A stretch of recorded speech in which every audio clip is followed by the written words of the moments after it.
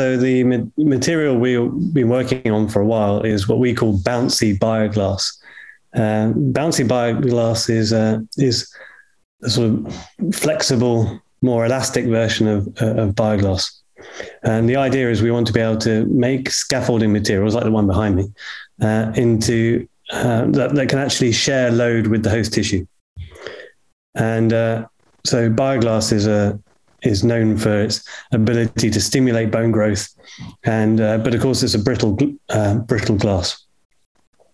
So we started working on these materials in trying to just impart some flexibility and ability to take cyclic load, but try and maintain all the properties of bioglass.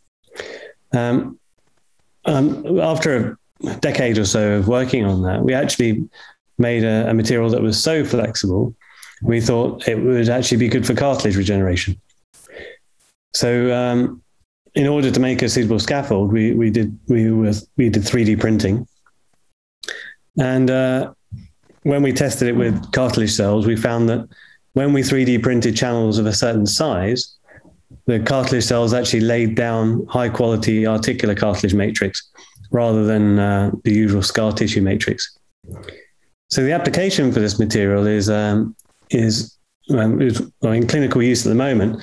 Surgeons use a process called microfracture, where they dig into the underlying bone of the damaged cartilage, release the stem cells, and those stem cells produce some cartilage. Unfortunately, that cartilage is scar-like cartilage rather than high quality articular cartilage.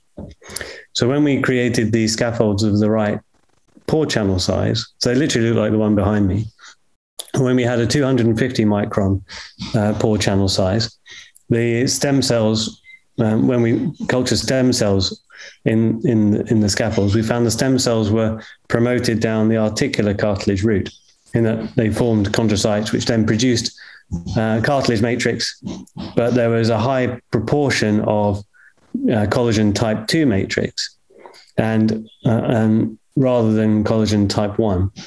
So collagen type 2 is the sort of extracellular matrix of is highly prevalent in the extracellular matrix of articular cartilage, whereas collagen type 1 you see in fibrocartilage and also, of course, bone matrix and other tissues as well.